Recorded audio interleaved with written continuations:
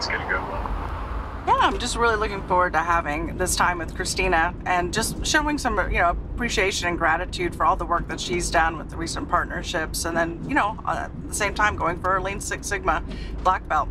Yeah, that's exciting. Yep, should be in the office here in about 30 minutes. So see you soon. My name is Miya. I'm the Director of Enterprise Program Management Office. What I do is I help H&P teams accomplish what matters most. What I got to do today is meet with Christina, one of my employees who is seeking out, further professional development. The partnerships that you developed with all the other leaders there at H&P, I really want to commend you for that. And it seems like it's working as designed. Yeah, it worked well to team up and have kind of a different personality with you. But once we got into it, it was easy to see the value add. I really want to encourage my team to seek out professional development that works well for them. It ultimately brings back benefits to H&P and helps the team grow and evolve.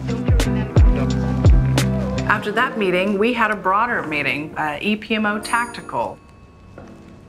Next up is team recognition, and it looks like you guys are all overachievers and started filling this in ahead of time. So, Miya, do you want to lead off with yours? One of the things we do in our tacticals that I really want to make time for is team recognition. How did we help each other out? As Derek goes for his PMP, Christina goes for her black belt. You guys have all been here. Let's share information and knowledge and any tips and tricks that we can with them.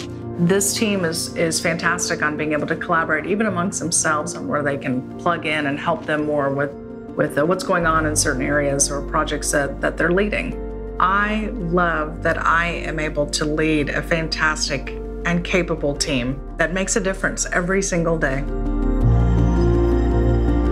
I was lucky to be able to snag our executive, Che, and several of Che's directs to show them a readout report on all these different projects that we are capturing and tracking, ultimately getting their feedback. Does this make sense on what we're producing here? How might we identify our portfolio, again, chasing strategy, modernization, because I can see that trend changing over time. Once we are completed with this, it's going to kick off other projects right behind it with other financials. So we're not done yet. We've got a lot of things that are being prepared to go into the queue for FY23.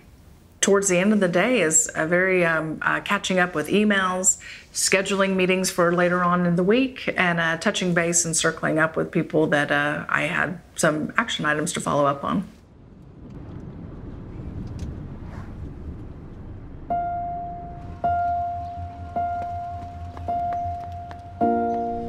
Seatbelt. You hear about work-life balance. It's pivoted. It's life-work balance. Tell me about Lattice. Because of this remote, flexible environment, I'm so encouraged on how H&P has really been a leader in the oil and gas industry to embrace this new environment.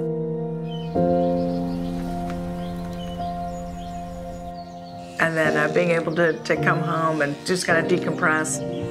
Sit down and just take a moment with my kids, outside, reading a book. That was so good, Lily. I'm really proud of you. And then, usually the kids are off doing their homework or playing with friends. When I jump back online and check back in, and my day usually wraps up around 6 p.m. I'm doing great. How are you? I'm doing great. Helmerich & Payne is a very unique company. It allows you to bring your best self and your capabilities to do your best work. And that is something that I am absolutely grateful for.